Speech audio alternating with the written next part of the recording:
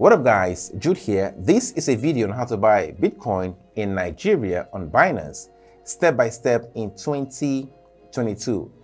This can be applied also to buying any other cryptocurrency on Binance. So Binance has over 600 cryptocurrencies listed on it. You can apply this formula to buying any of them. I've been making videos like this, that is videos on how to buy Bitcoin in Nigeria, since 2018, and every year I make another one, a new one. I keep making this update because the method may change as it has, and the app interface usually changes. So if you are new to this, you get to know how to do it using the newest method. I make it really simple. Just follow along. You get to know how to do it yourself in few minutes. So what you should do now is to like this video and subscribe if you've not, and let us get to it.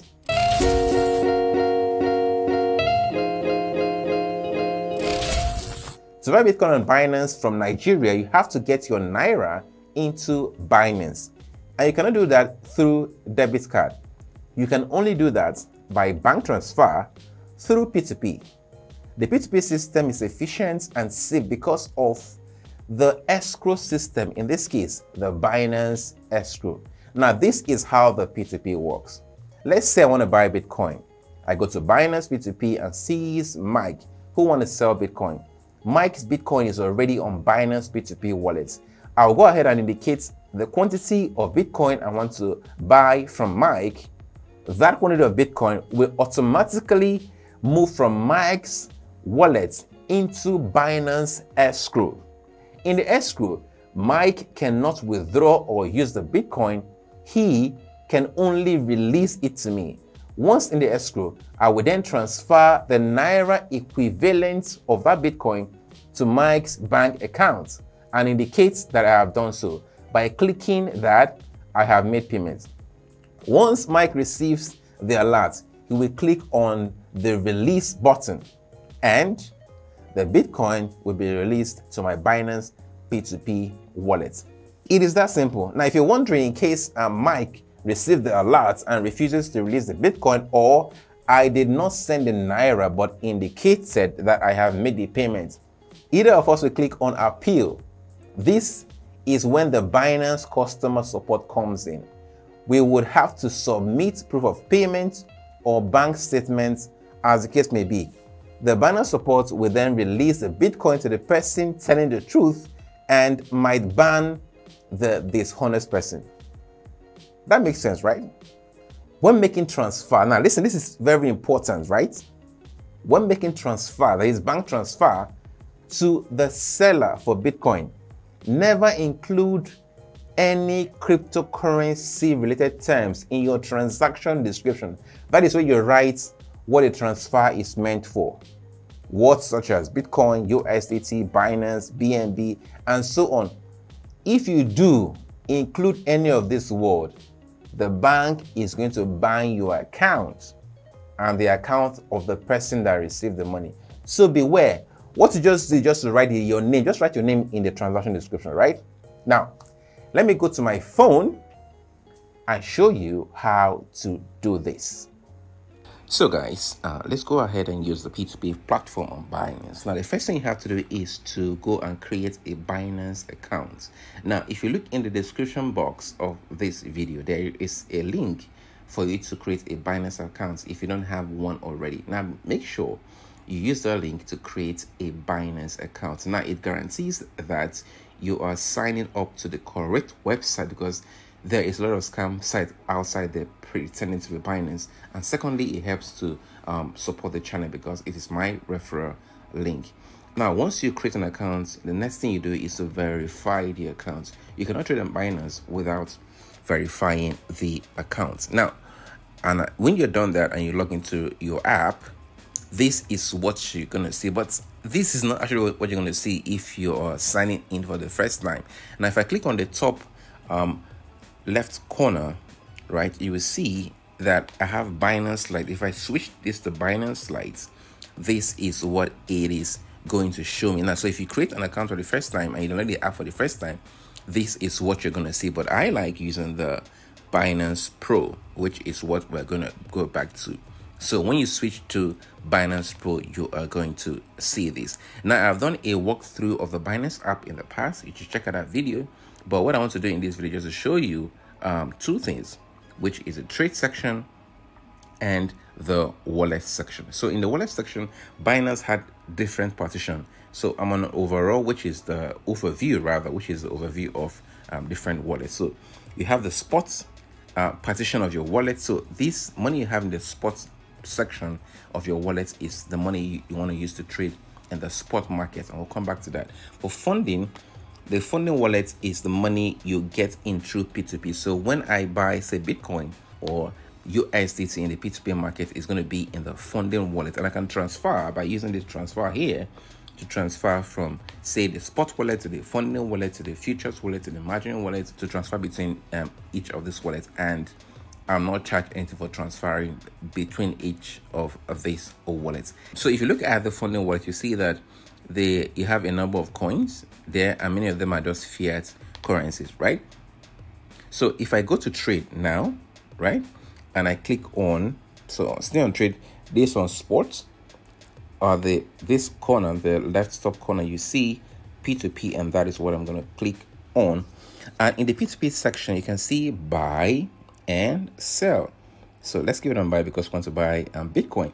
But I don't want to use, I can just go here where I have BTC to buy Bitcoin, right? But I don't want to do that.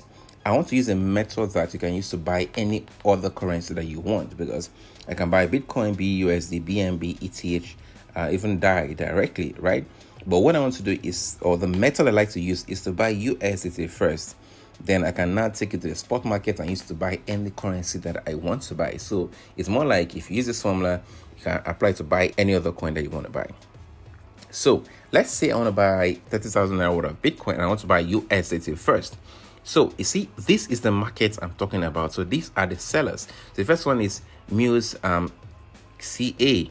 And you can see his price is 574. So Binance puts the cheapest price first, and as you go down, it gets more expensive, right?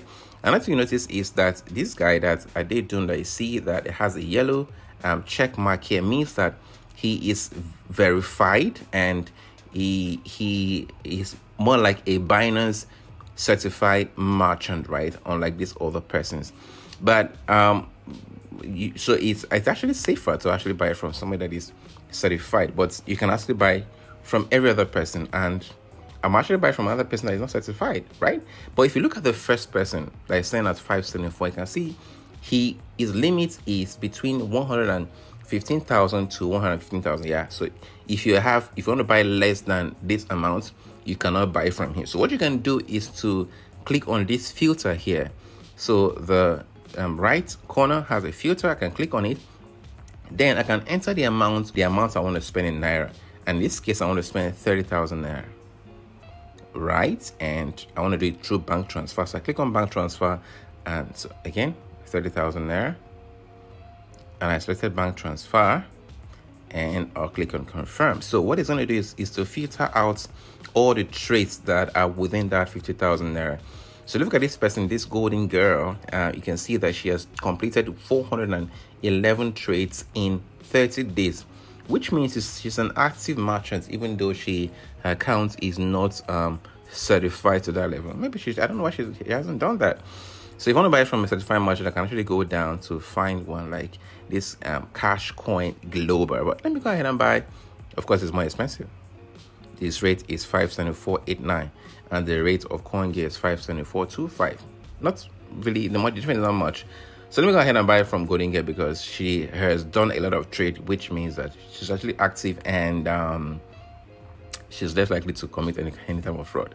So if you look at beside, you see 98%. This 98% is 89% rather. It's more like the number of trades she has completed with regards to the number of offers she has got. Maybe some of them have been cancelled. So I'll click on buy from her. Oh, this has been updated. So trade goes on regularly. So I still click on buy from her, right? And so I can enter the amount I want, either in fiat, I can enter 30,000 naira, or by crypto, I can enter the amount in USDT, but of course it has to be within the amount that she has.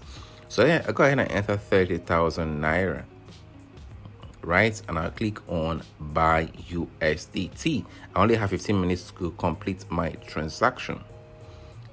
Oh, so I can actually buy from her again because a lot of people have bought her trades and she's no more there. So let me just go and buy from the next person. 130 trades in the past 30 days. I'll buy from Crown with Digital. So I go ahead and enter 30,000 naira, right? And click on buy USDT. I have to pay this money within 15 minutes. It's written there.